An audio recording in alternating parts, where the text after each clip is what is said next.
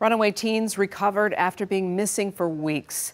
Police body cam shows the moments they were found at a hotel in Allen Park with a man who has a criminal past. But how this all unraveled is a wild story. The teens went missing in Detroit March 8th from their dad's home. They were found after a woman in Nebraska had her credit card stolen, and she called the Allen Park Hotel after it was used there. That leading investigators right to the girls.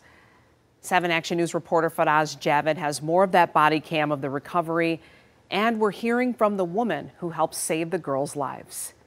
And this is, I swear, like for about a week, I'd been telling them something bad was going to happen on Monday. And Megan McQueen from Omaha, Nebraska was right. Sunday night, going into Monday morning, her daughter Abigail received an unexpected text on her cell phone that connected the family in Nebraska to this hotel in Allen Park, Michigan. I was very concerned. I was confused, and I was on the phone with my boyfriend, and my boyfriend told me to go tell my mom. Around 11:30 p.m., Abigail got this text from her bank, one of many messages showing that her debit card was used at several hotels, including in Allen Park. Megan immediately called the hotel and law enforcement. It's after midnight at this point.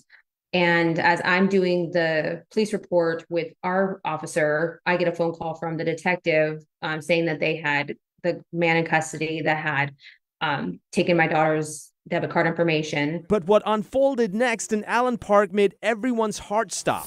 I'm talking to them. You can go to your car if you said you're going to your car. Okay. I'm going to talk to them. You can go to the front desk with him. Okay? That's Allen Park police officer James Vandera's body cam footage, and he recognized these 2 juveniles who were found in the 30-year-old suspect's hotel room. I know who you guys are, and I know who's looking for you. Okay? And we're going to have to solve that tonight. They are 14-year-old twins from Detroit who ran away a month ago while visiting their grandmother in River Rouge.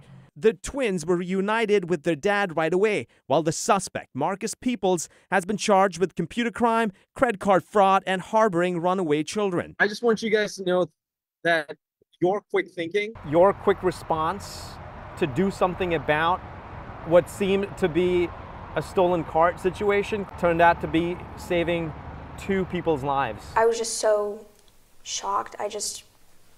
It just turned out to be so much more than I thought. I thought it was just my debit card. Who knows where they would have been? I mean, as a parent, I'd be sick. I don't even know what I would do. The investigation is ongoing as to how the teens connected with the suspect and how the suspect acquired Abigail's debit card.